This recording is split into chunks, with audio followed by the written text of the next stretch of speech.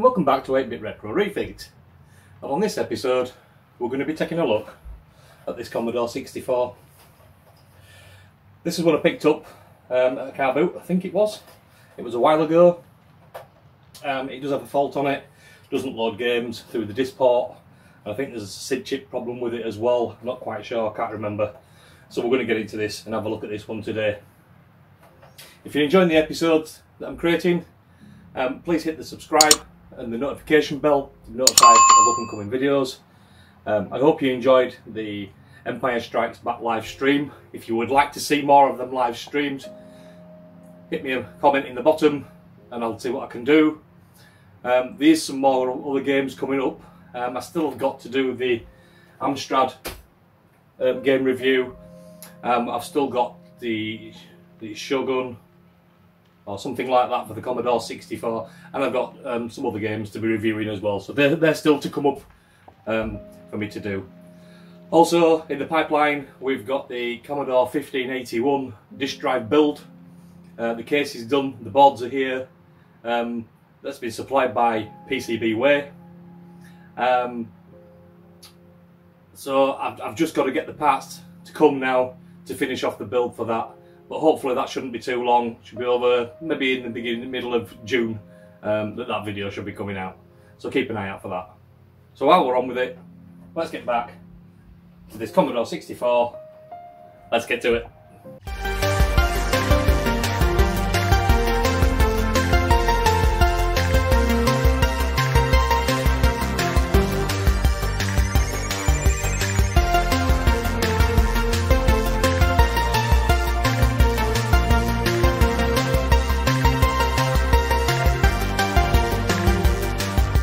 So here's the Commodore 64, which I've picked up recently at a car boot sale, believe it or not. It does have a few problems with it, or it did have. One of them with the SID chip, which I've changed that because it didn't have any sound. But what I'm going to do now is just plug the dead test into it. We're going to pan up to the screen and we'll see what the dead test does. I've already taken out the first 3 screws, which is the ones on here, 1, 2, 3. That's to get that out. Now we're just going to lift the lid up now and let's take a look inside. So first thing I notice with these when I lift them up is these clips at the back here.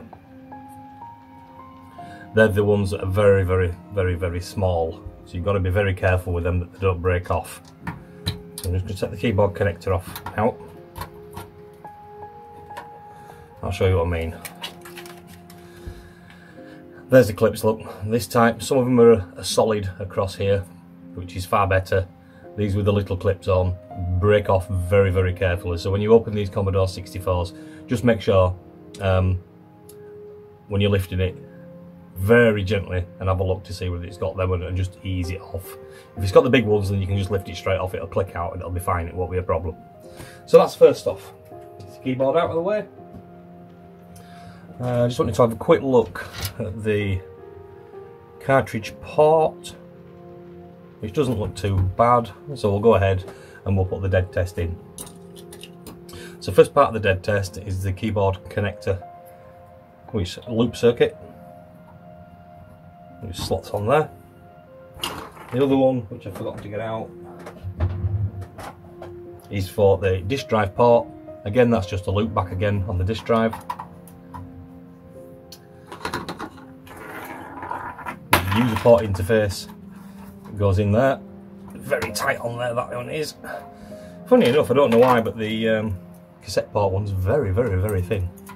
These have got slightly longer leads to get to your joystick port 2 and your joystick port 1. We have the cassette port connector. It's got a little chunk out there. I don't know what's happened to that in the past, but it is very loose on the cassette port. You'll see that. It's how I'll put in that user port in. And I'm just going to put that in now, look, and that's on. A little wire to connect to that port. Let's make sure that's on.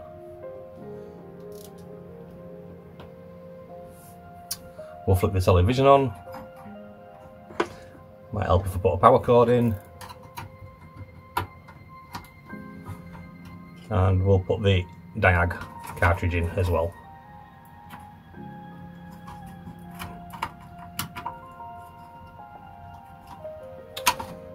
Difficult without its case, but we're in. Yeah, we're in now. So I'm just going to pan you up to the screen and we'll take a look at that.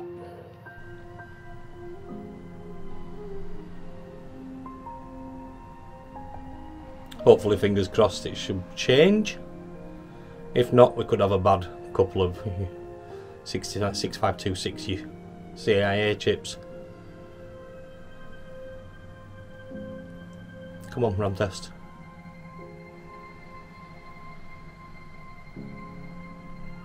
See if it comes up with exactly the same.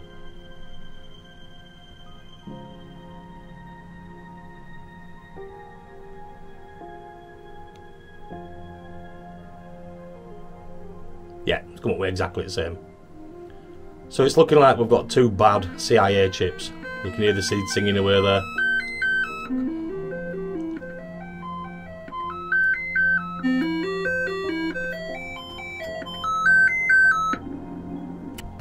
Okay, so we're looking at a couple of bad CIA chips. But what's it actually doing? Let's see if it actually works properly first. So, what I'm going to do now is take the diag harness back off it again.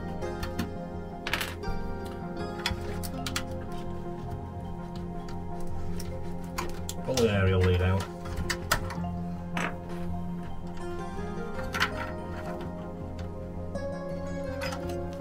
Don't need to take the aerial lead out, to be honest. I'm going to show you something else. Sorry, my arm's in the way.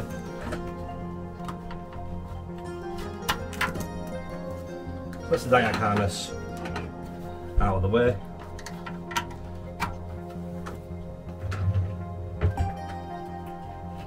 I'm just going to quickly pop the top back on. Just be careful of them clips like I mentioned earlier. I'm not doing out with them, I'm just going to pop them on. So we've got faulty CIAs. According to diag test. So what do the CIAs control? So, the CIA's control, one of them controls keyboard input, joystick port inputs. The other CIA controls data to the VIC.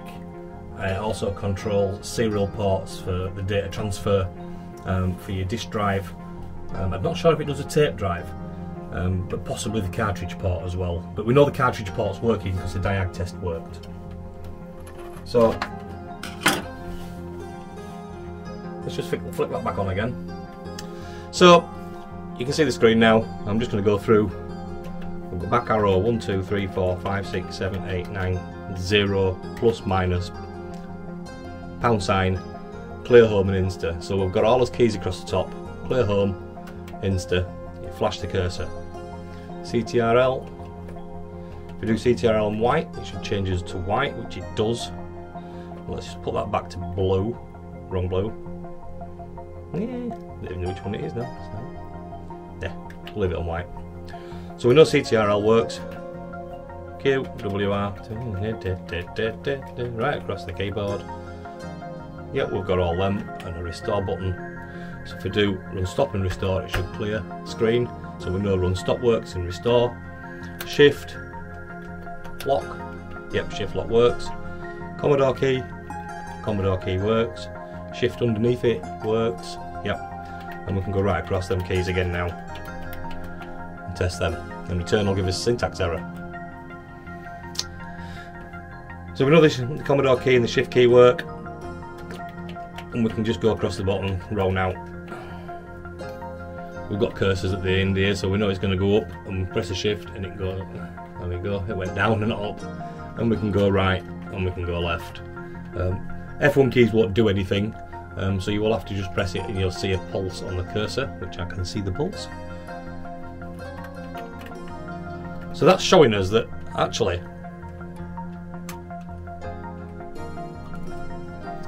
the keyboard's fully working. So if the keyboard's fully working, it's got to mean that the joystick ports are fully working. because the joystick ports work along with the keys, so sometimes when you move around with your joystick in port 1, you'll get space bars and numbers and letters that come up on the keyboard. That's the reason why. So that's that port sorted out. So what I'm going to do now is I'm going to put an SD card reader in there, and let's see if it loads. I converted it to device 9 because I wanted to use it with my original disk drive, but unfortunately for some reason once you change it, it will not go back. I've tried everything, I've tried flashing firmwares, it just will not go back, it's stuck on device 9. I also extended the cable so it would actually be able to be used on my Commodore 128, so we should be back up and running. We've got his little disk drive now, so if I do load,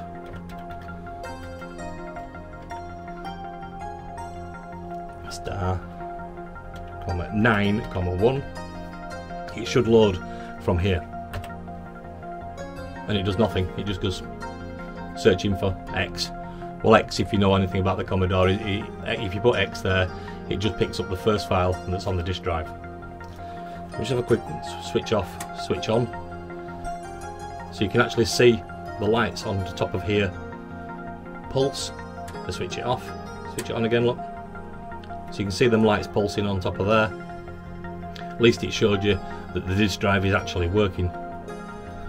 So if I do load again, let's see if it'll do it. From 9,1, and it just sits and searches, look. If I was to change, it's locked up and all that, I can't do anything. Nothing. It froze the system completely.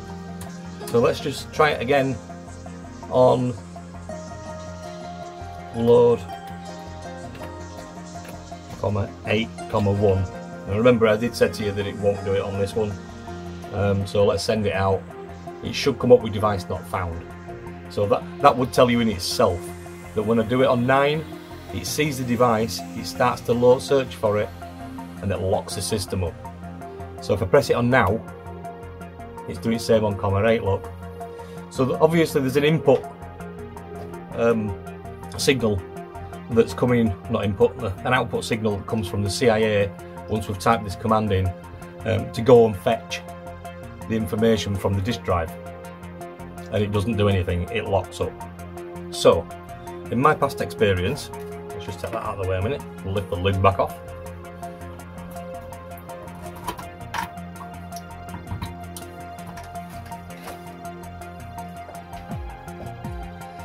So my past experiences, like I just said, I suspect, myself I'm suspecting, I think it's U2, this CIA. This one here, that's at the side, right next to the keyboard connector, controls the keyboard inputs, so it goes straight into that CIA. So I don't believe that this CIA is to fault, although it could be. It's quite strange to see as well, they are actually soldered into the board, so I am going to have to desolder that and put a socket in there and put another chip in.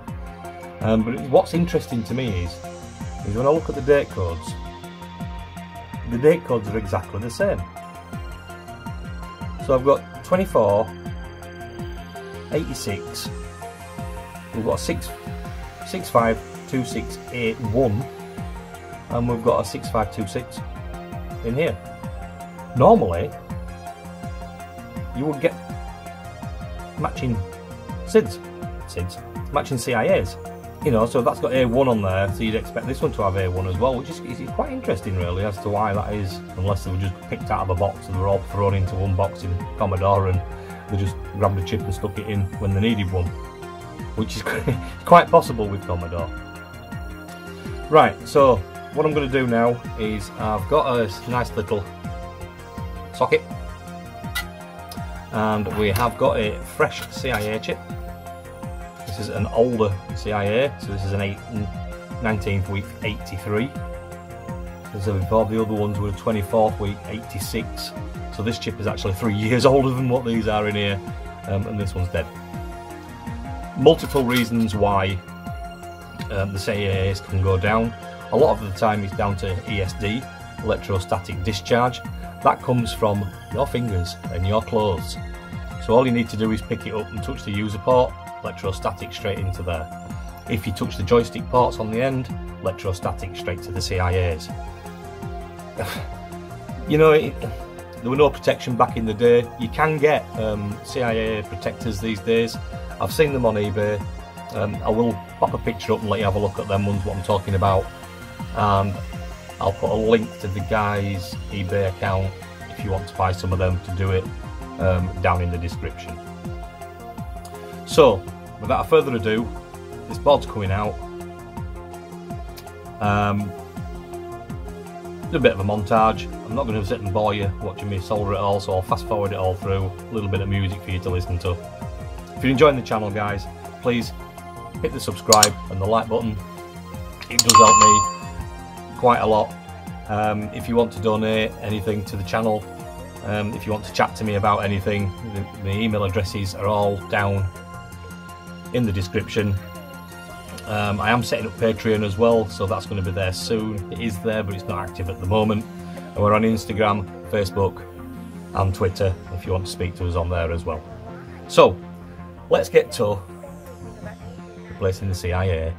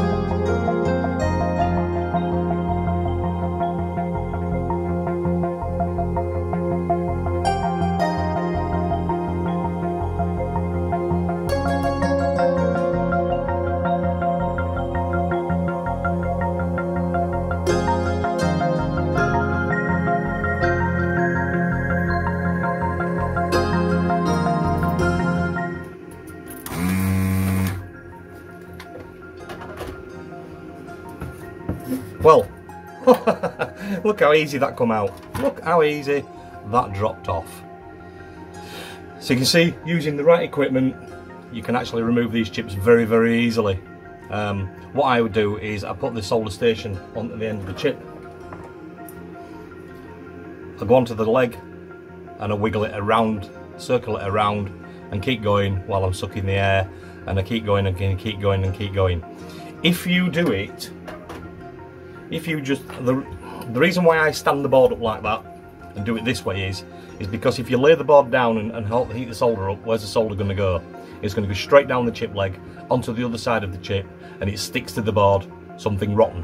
And then you've got to start using heat guns, putting more stress on the board, and you really don't want to be doing that. So that's the reason why I stand it up like that It is at a bit of an angle because I'm doing it for you guys on the camera. But if I wasn't doing it on the camera, I would have it bolt upright like that. And sometimes, even if it's bad, I'll tip it right over this way like that, just so it can suck the solder and the solder can float downhill. Because, like I said, if you do it that way up, it'll run the other way and it'll just cause you problems. So that's a CIA chip out that we suspect as being faulty. Here's a new socket for it. Just make sure all them chip legs are straight, and they are not. Not chip legs, but they are. No, they're not. They need straightening with the pliers and munt. And let's have a look at this one over here. Is this one straight? Yep, that one's straight. So we can pop that one straight back in, and then we'll test the board after we've done this one.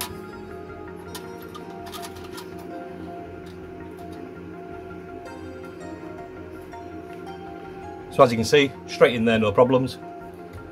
We'll pull out the old Smurf poo. I just like to stick it in the middle, just so it sinks it down. And then we can get on with soldering it.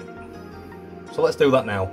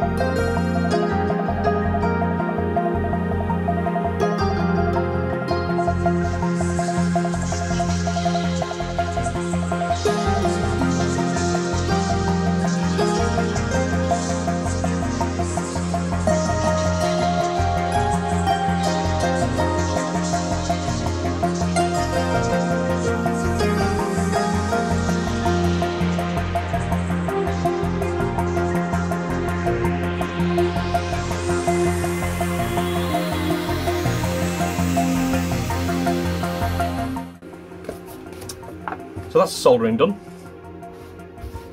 Give it a bit of a clean up with some IPA.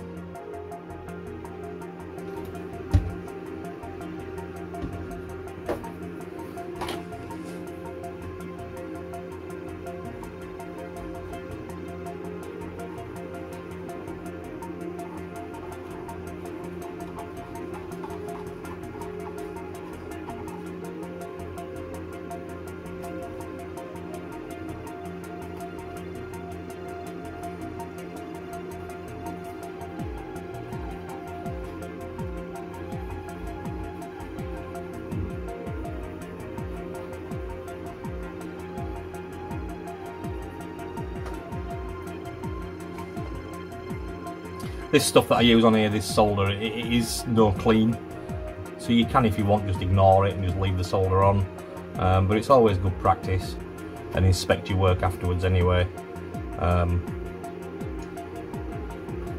Sometimes the solder tip can rub off the silk screen on top of a trace, and you might have soldered it, and if you do that, you'll probably end up blowing the chips again. So you're always best off to have a really good clean up around this area, and then have a good inspect, make sure everything's hunky-dory and nothing's shorted anywhere or anything like that. This is why I like to give them a really good clean down. Plus of that, there's no worse than looking at a dirty board. And if you do it properly, sometimes you can't even tell that it's been touched, even though you've got a socket on the side and you know it has.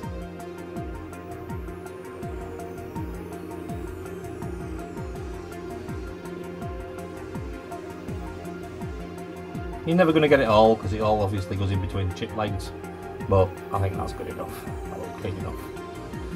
So, where's my little microscope? Because my eyes are not as good as they used to be. And I'll take a quick look at them.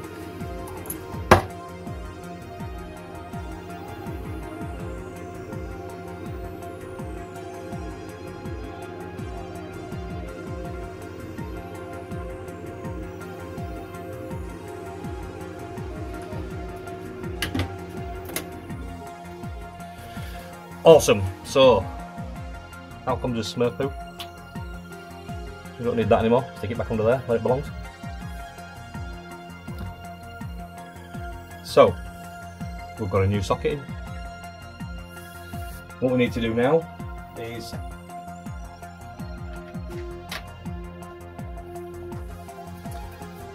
hopefully this chip is okay. It's been a while since I've used this chip, so let's pop that in there.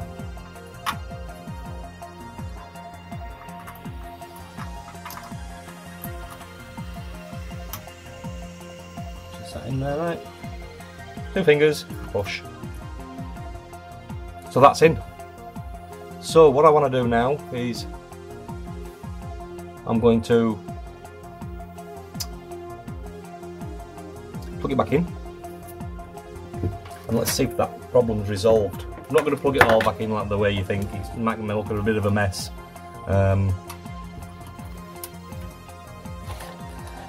Because I'm not plugging the keyboard and putting the base back in and everything, you're just going to see wires everywhere. I'll put that into the port for the disk drive. You've got wires everywhere, looks so untidy. Put that into there, make sure she's switched off. Put that in there.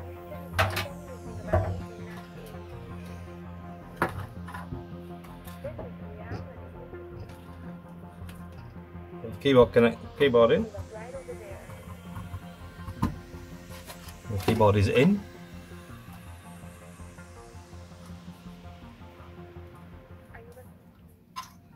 And there's a disk drive there, look. So I'm just going to rest that up there like that. I know you can't see too much with that, but it's just to show you that the activity lights on here are working. So we'll switch her on.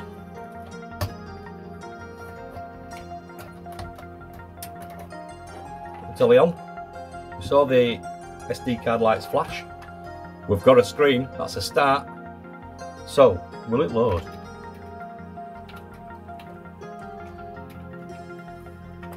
Oops. No, it didn't. It's locked up again, it's done exactly the same thing. Wow. So, that has surprised me. So what am I going to do now, guys? I'm going to change that other CIA chip that controls the keyboard. And maybe that does have something to do with that. Maybe we've learnt something new today. Right, so let's get on with that.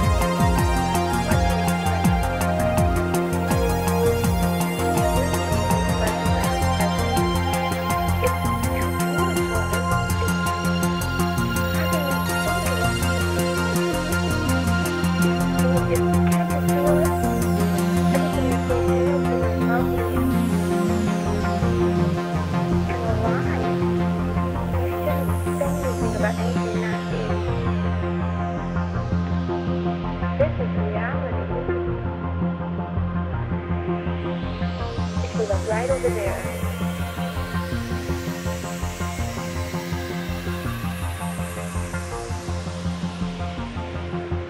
Are you listening? Can you?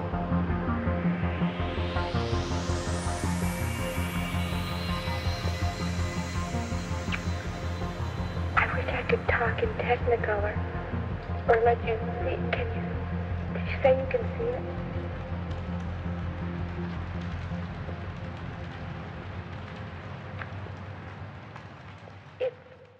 Right, so that's thrown me right off scale now. We're still locking up on device 9, it's still doing exactly the same, it's just freezing the system. So the only thing I can think it could possibly be now is the PLA. I've never come across that before. Normally PLAs are just gone, but this is just locking straight up. I won't show you a picture on the screen again. Still hanging on the disk inputs. Very, very strange. Right, so let's dump that PLA, let's put a socket in there and put another PLA in it, and let's see if that makes a difference. And if it doesn't, then we're going to have to dig in a little bit deeper.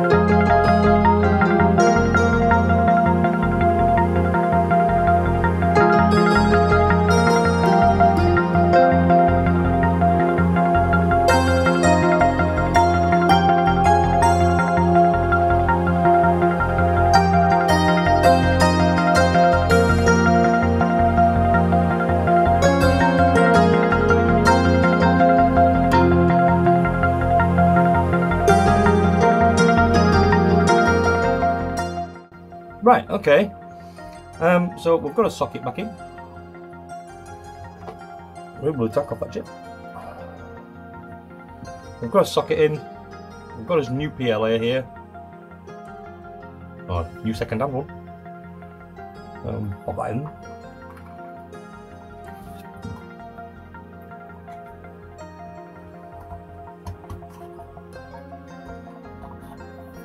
So that's his new PLA. So we've got his old ones, we've got CIA chips up here and his old PLA there. So that's his new PLA in now. So, will it now load a game? Fingers crossed. Fingers crossed it's going to load a game this time. It's anything really that controls the ports and stuff like that. I'm very, very surprised that it hasn't come round when we changed the CIAs, to be fair. So let's see what the PLA does. So once again, we'll plug it all back in. Show the switches off. Do we still have life? I'll pan you up if we're okay, otherwise I'll keep you on the board. TV's on. System's fired back up again, that's okay, let's hit the keyboard. No. So it's still not accessing the disk drive. Well, that's got me boggled. Why doesn't it access the disk drive? Very, very, very strange. Do we still get the lights on the disk drive when it comes on? Yeah, we do. So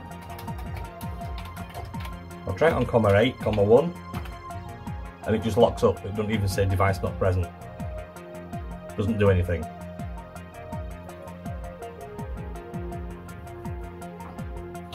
So, unplug the keyboard.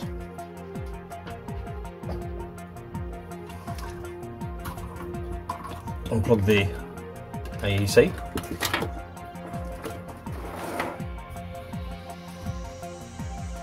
So, we've swapped the PLA. We've swapped the two CIA chips. Made no difference.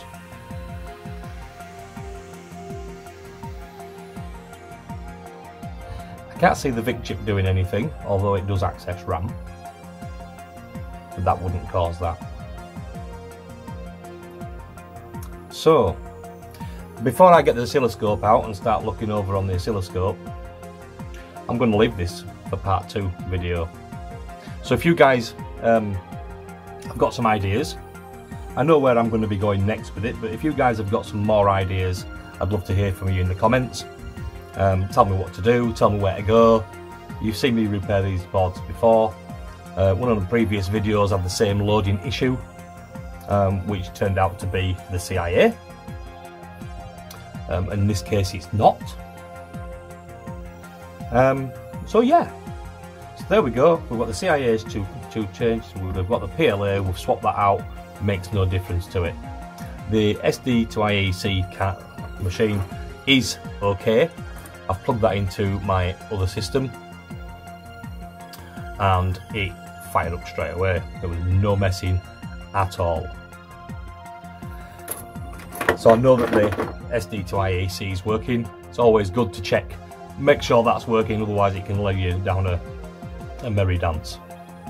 So I'm just going to have a quick look at the cartridge, the connector port, and see if there's any damage in there. And at the back of the connectors on there to have a look at that before we finish up. But yeah, if you guys have got any pointers, if you guys have got any clues to what it could be, hit me up in the comments and I'll take a look at what you're saying, and we'll see that on the part 2. Right, just before I do that, what I want to do is put these chips into the ZIF64 machine, and I just want to make sure that them chips that we've taken out are actually alright, and then we can put them back into the board, and then we can carry on with his diagnostics on part 2. So I'm just going to do that right now. So this is a ZIF. I have taken out the ZIF chips out of there, so now we've got his PLA that's in there now, and we've got his two CIAs that's in there. So that starts up everything, and you can see that the SD to IEC was lit up. I'll do that again for you, just to show you. Don't know if you can see that, can you? Yeah, you can. So switch it off, switch it back on. You can't see the blue screen, but we are flashing. You saw the lights flash on there, so I'm just going to go load star, oops, comma 9, comma 1, and you'll see these lights instantly change. There you go, look, it's reading. So I can run that now. So it's reading from the SD card again, look, which is as file browsers on there, and we've got as file browser up. So that's showing me that as CIAs look like they're all okay. Seems to be working on that side of things, and the PLA is okay as well, because that's all okay. I'm just going to pop the dead test cartridge on here and let's see if we can get anything from it. Right, so I've had the dead test in there. We've put the CIAs in, this one in, and we've put this one in, and we've put the PLA in, which I can swap out now and put my PLA back in. So them are actually working all okay. The reason why I swapped that SID out is because, sorry, the reason why I put the, took the Nano Swin SID out is because it was showing up bad on U18, which is the SID chip, which there's no need for. So put them away, and we know that these three chips that we're taking out of that board are all good. So what do you think it is, guys? What do you think is wrong with this board? Why isn't this board loading games from disk? I've checked this port, that's okay. Continuity tested that port, it's okay. We've had these chips out. Well, let me just move that ZIF board out of the way. We've had the chips out, we've tested the chips in the ZIF board, they're all testing all okay. Right, so that's them chips back in this board. The dead test is still reporting that these two chips are bad, but we know that them chips are good. It's also telling us that the PLA is okay, which we've replaced that. So, what's left? To me, the only thing that's left, possibly, hit me up in the comments if you think I'm wrong, is the CIA, not the CIA, sorry, the kernel. So as you can see, the Commodore 64. The camera did fail, and I did continue checking other things out. The 7406 chip over here, I swapped that into my 60s clone, and it did the same thing, so I thought, awesome, cracked it. So I changed the socket in that one, put another one in it, and I got a black screen. And that was very, very strange. So I changed the chip below it, which was a 556, just to be on the safe side, put that in a socket, still giving me a black screen. I banged in the dead test cartridge, and that will give me one flash, which shows me RAM. Really? So, okay, I went ahead and took the RAM chips out, I resocketed the RAM chips, I put an SRAM conversion into it just to test it, still give me a black screen. I took the RAM chips out of there and put them into my 60s clone board, and they were still okay. So all the chips in this system are all perfect and it's all working fine. I do need to purchase a 7406 to put in here, and we do need to be looking at why we've got a black screen now. I did take that socket back off, checked all continuity of all the traces to make sure they were non-damaged, put another socket back on, and it was still exactly the same. So if you've got any ideas, I mean, I know what you can say is get your oscilloscope out, have a look with your oscilloscope, see what you can probe around and find that. But I like to do these repairs so you guys at home can do these repairs too. So I'll give it a couple of weeks and part 2 will come out to see if we can get this resolved. I'll have a look at your comments and have a look down the alleyways of what you're saying, and we'll see if we can get this, between us, get this 64 back up and running. So that's it for this week's show. There is lots coming up, so please hit the subscribe and the notification bell. There is some more things coming in the pipeline. I'm still waiting for them to come through. I don't really want to say anything yet, in case they don't. But yeah, keep watching, guys. There's plenty coming up. So on that note, we'll see you again. So all I've got left to say is bye.